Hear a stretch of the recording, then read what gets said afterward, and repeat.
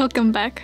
We did some things offline actually, and today we want to show you where we are with the insulation, because this is the big topic. We were coming back to this topic many times, but finally, maybe you can see there are some mosquitoes, but behind them you can see some of the PIR panels.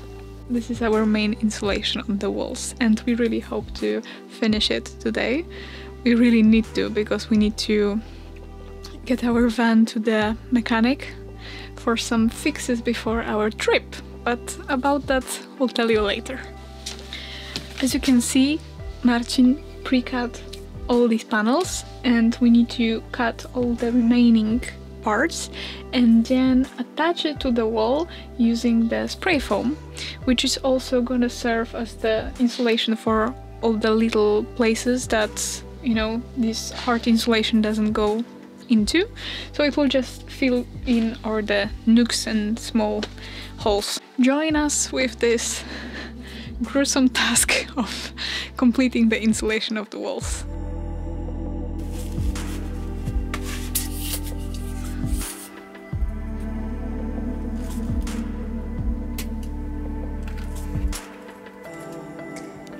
We have a lot of mess in here, but it's really, we don't have a good place to cut the insulation, and it's not the easiest thing, and it's a bit messy, but we did cut many of the things, and now we have this kind of like a Frankenstein insulation.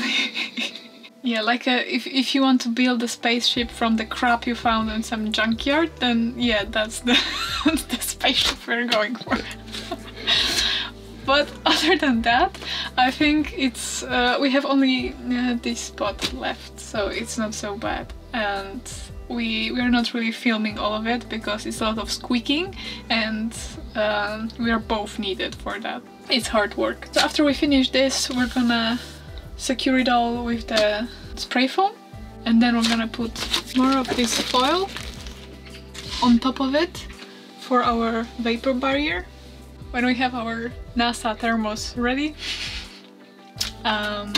we can start thinking about putting wood on the walls. And when we have wood on the walls, this will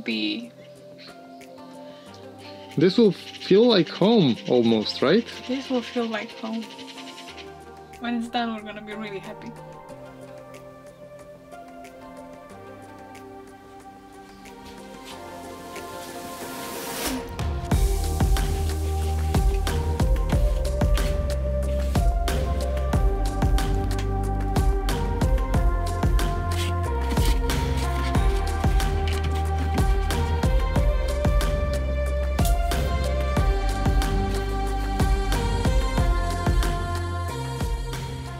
So maybe, as you can see from far away, it looks much better than from up close, but that's good enough.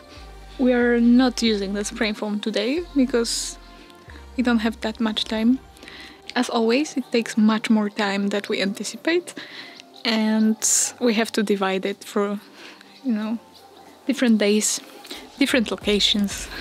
But it's starting to look quite good.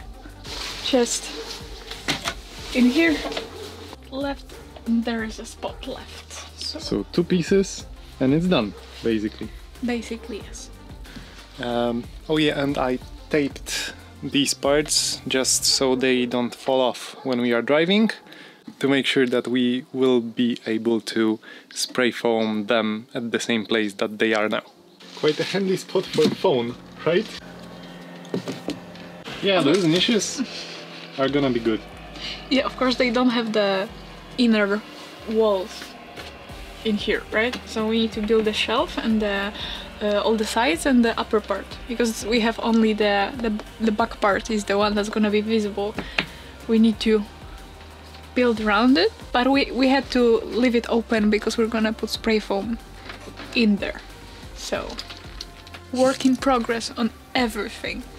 On everything, right. But look!